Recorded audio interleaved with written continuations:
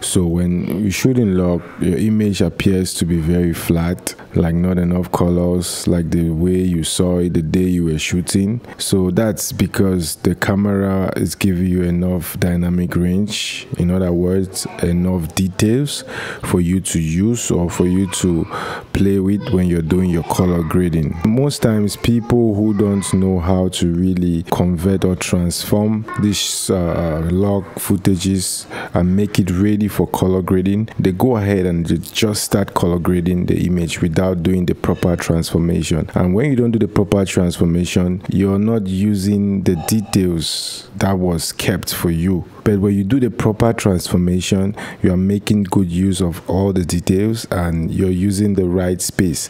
So eventually your colors will behave differently and you'll get the best out of your camera. So I'll just go ahead and show you how this is done. But before I do that, I will show you how most people do it. So for example, this is a video I shot and this is log, and some people will say, hey, okay, this is my image, let me just go ahead and start doing color grading because you know it's exciting to do color grading. And then you say, hey, contrast, and then you say, hey, this contrast is good, and let me try to add some saturation.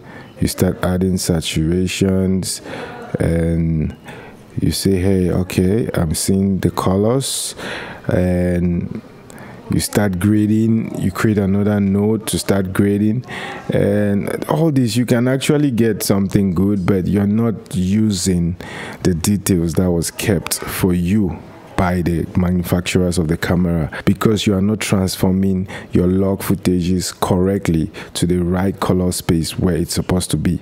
Another person will say, hey, I know how to transform my image. He's going to say color space transform. I know how to use it.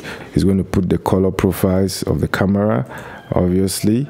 This video was shot on red, so he's going to say red white gamut, red log 3G10 for the input gamma, and he's going to say output will be rec 709 and then 2.4. So he's going to be like, yes, I saw this on a tutorial online and this is good.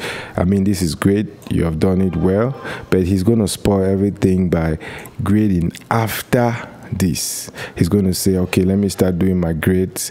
He will start doing grading the end of a year. He will start say, okay, I think I need to add some contrast, and then I think I need to play with the hue. When you start doing anything after the CST transformation, it's like you're not using the space or the details. It's like you're doing the same thing we did before.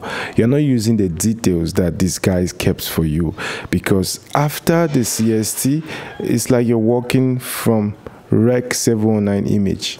So now you're not using all the red dynamic range given to you by the camera, you're not using all that. So the best way to do this is not to work after the CST, is to work before the CST.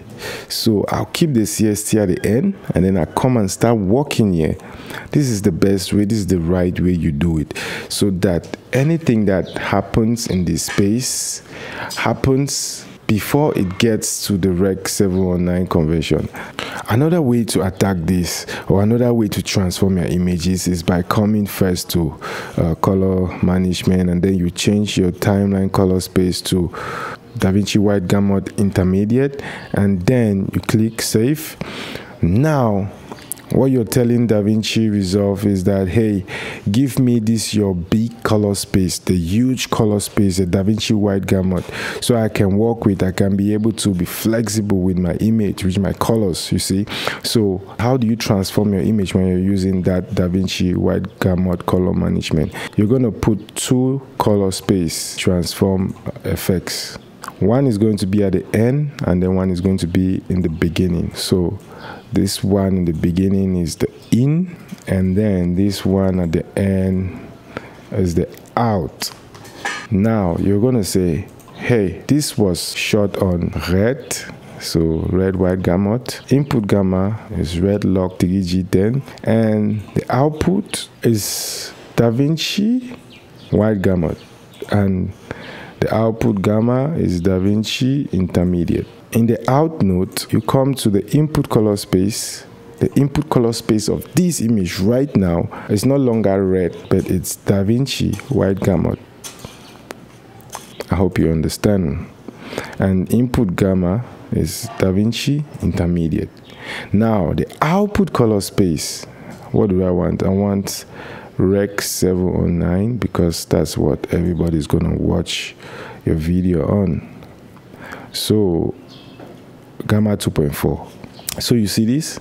We're getting the same transformation like the previous transformation we did, but the difference here is we are using the Davinci white gamut space. So whatever tools you use in Davinci Resolve inside this space is very color space aware. If you want to be more advanced with it, you can come here and say tone mapping. You can click here, and if you see tone mapping is going to help more in the white, maybe bringing more details in the highlights. Bring this down to the end. You can see what's happening. You see how the highlight is being compressed. Sometimes some people like this kind of looks, or you can go high. It all depends on you, but most times I don't use the tone mapping unless the images really demands it.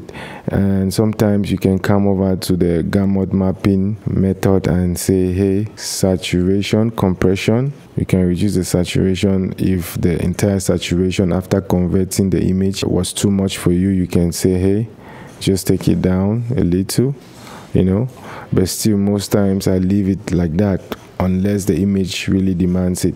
So basically that's how you do transformation of your image from log to Rec 719.